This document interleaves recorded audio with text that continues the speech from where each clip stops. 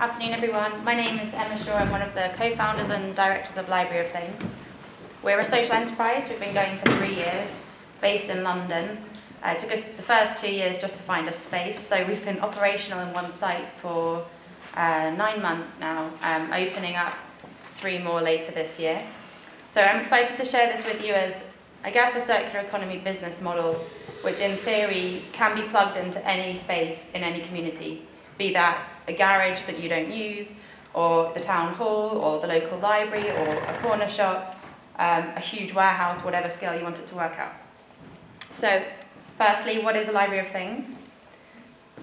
It's a little bit small up there. It's a friendly place where people come to borrow useful things and learn how to use them. Our big mission is to make borrowing better than buying, and by better we mean more affordable, more convenient, and more socially rewarding. This is what it looks like. You might not be able to tell that that is a shipping container, so we currently operate out of 2 old shipping containers. They went around the world quite a few times before they got to us. We've refurbished one into essentially a retail space, with a kind of a retail experience. It doesn't feel like a junk shop. And next door, because we couldn't afford to do it yet, we've got a storage area for all of the things that don't fit in the retail space. And we use a warehouse, a kind of empty warehouse, to run classes and events and workshops and training. So it started off with 3 friends, you can see us there, and £500, 500 euros, which we managed to convince a local kind of community enterprise incubator to give us. And they also put us in touch with the local library that had a big space being used very infrequently for most of the week. So we started off, not in the containers, but shoestring budget, once a week in the local library to just run a very lean pilot. We thought it was an interesting idea ourselves. We had no idea whether people would use it, whether it was vaguely interesting. We didn't know what types of things people would want to borrow, whether they'd pay for that. So off the back of that pilot, which lasted 10 weeks, which signed up 100 members, ran on a free exchange basis with donated items. We then ran a crowdfunding campaign, which raised £15,000 from 250 people to build the grandly named flagship shipping container shop, which is actually it's on wasteland that is owned by the council, behind a recycling centre. It's basically a dump. But since it opened last summer, it's now a big community garden, growing space, there's a cafe, there's a kitchen, there's a living roof on top of the containers. It's kind of unrecognisable. So I'll come on to the things themselves, but you can see that it's filled with items like gardening, DIY tools, but also camping gear and things for adventures and projects.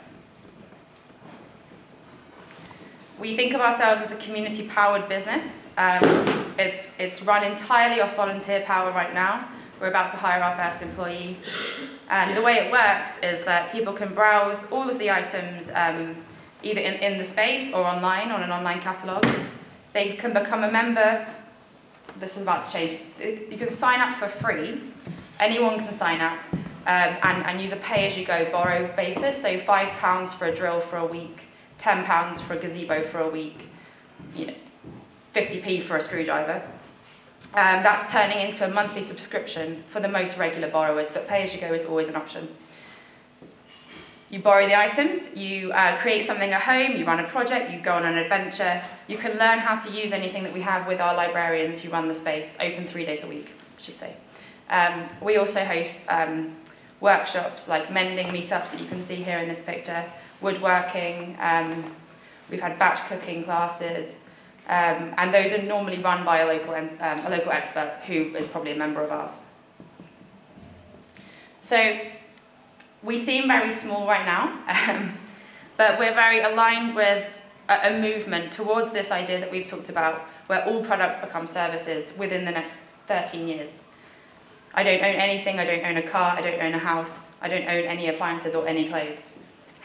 That's the World Economic Forum.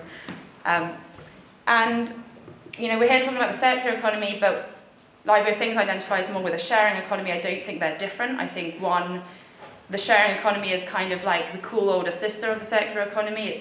It knows about the environmental reason, but it's about people and creating a very well-designed experience about accessing things that people can't always afford to access, be it a private driver, they use an Uber, be it your favourite meal couriered to you via Deliveroo. It's the kind of just-in-time economy which is massively growing and so closely aligned with the circular economy, so I don't see them as distinct, just kind of one's maybe seen as cooler. So there's an analysis you can see in the bottom left there about the growth of that sharing economy in the UK, and right now the leaders are Uber, peer-to-peer transportation, Airbnb, the biggest hotel in the world, doesn't own a single building, and that will change within the next 10 years, but where Library of Things positions itself is not necessarily peer-to-peer yet. I think we see the world going that way, but if the sharing economy is enabled by the internet, it's a digital phenomenon. About a quarter of the UK population, sorry, I don't know the same stat for Ireland, is using that economy. There's 75% that aren't, and the people that aren't are not digitally connected. They're over 65s, ethnic minorities, long-term unemployed, or receiving a state benefit. So Library of Things is very much positioned at the 75%. People who are otherwise excluded from the digital sharing economy, it's a physical intervention. Yes, we use digital, but ultimately it's like a local library and anyone can come in and anyone can join. So you might be wondering whether it's had any success. Like I said, it's been going for 9 months. We've got 420 active borrowers, a waiting list of another 300 who haven't quite come in to use it yet, but they've said they've signed up. About 1 in 5 of our members are regularly borrowing right now. And this is where we have room for improvement, and a lot of that depends on the quality of the stock. 80% of our members are within a walk or bus ride away, so it's a hyper-local thing. That map is about 5 miles top to bottom, so 80% are living within basically walking distance, within a very small radius. They are also the people that run the space. And in terms of who these people are, they're not hipsters. There's a few hipsters. There's a significant amount, 35% of our members are from low-income households. That's not a coincidence because we're located right next to a surplus food supermarket, which is essentially a great version of a food bank, which takes food waste from big supermarkets and sells it at 80% off retail price to people from low-income households living nearby. So over a third of our members are the same members as those. We also have about 40% of young families and young professionals, living in very small flats on very low disposable income, and it makes sense to borrow rather than buy. And also civic and enterprise projects, some of which have started off the back of being able to access the tools that we have. So a group of residents got together to turn a kind of a waste space at the corner of their road into a beautiful community garden using 500 quid's worth of gardening tools that they paid less than 30 quid for. And many others like that. So in terms of the social impact, there's stuff around individual well-being, being able to borrow a dehumidifier to get rid of damp in your house rather than having to buy one. Learning to use things for the first time, and we find this especially with younger and I guess female members who aren't totally confident about DIY but can come in and learn from us. Projects, so people starting projects, people starting companies by borrowing the sound system, the drinks dispensers and some chairs for a market stall. Suddenly you have a business. And people meet every week for the first time. They might have lived on the same street as each other for 30 years and never met, but they meet in the Library of Things. You can see a few images of who we're talking about. So one thing to clarify, it's not a second-hand shop. The quality of the items is absolutely part of the experience of being something that's better than buying. And whilst we run a shoestring pilot, we realised very quickly that you might get people interested, but they won't borrow unless the stuff is great, unless it's really high quality. So We have a broad range of products spanning cleaning, because that's a steam cleaner, catering, gardening, adventuring, DIY and hobbying, much more than a tool library. And in terms of what's most popular, these are a selection of, I think, about 7 of our most popular items. There is a seasonality to this, so this is starting to look different already because it's spring and gardening stuff's being lent out. But the carpet cleaner is the absolute winner. It's nine quid to borrow. It's been borrowed 54 times. The drill, unsurprisingly, perhaps it's £5 for the week. It's the classic item that's held up as being built to be used for 12 minutes in its whole lifespan. Our drills get used every week for many, many hours. Hand sanders, steam cleaners, sewing machines, ukuleles are really popular, with kids especially, and jigsaws. And some stats here along the bottom, that's our software platform that powers the borrowing. Any one time we can have between 20 and 30 items out on loan, a queue of reservations that's growing every week. And bottom right-hand graph there is the number of loans we're enabling per month. So, this is a really small operation, but it's going up. And we're aiming for 15 loans every day that we're open, so quite a lot. This is an interesting proposition we heard from about the retailers, and what's the proposition to companies that sell these items? If we do well, they'll be out of business in a few years. They know that, they're engaged in the sharing economy. So for retailers, our local B&Q sponsors our DIY stock. Totally for free, we go on shopping sprees. They run our DIY classes because they've got very skilled people that know how to use those items, and they run how-to classes for us totally for free. They do that because they see us as their community outreach arm, and they're under pressure from head office to be engaged in their community. That's a different proposition to manufacturers who see us as buyers of surplus stock or obsolete products. So they bring out the Karcher K4 version 2 pressure washer, and all the Karcher K4 version 1s have to go somewhere, and it's a cost to them. So we source them, and they're perfectly usable. And we're trying to partner with, we've had support so far from Berghaus and Patagonia and Hitachi, and pitching to Bosch and Karcher and Kenwood as our ideal best quality brands for our products. Oh, one more interesting thing perhaps is they're interested in product insight. So they pay quite a lot of money to test products in-house through focus groups. We have a pool of 500 active borrowers using things every week, and we learn an awful lot about which hinge breaks first on the carpet cleaner that they could probably improve on. So we can parcel that up and sell it back to them. I don't want to go into too much detail on this. You'll see the numbers. It's a pretty small operation right now, but it does stack up. The intention is for this to be a completely financially self-sufficient business.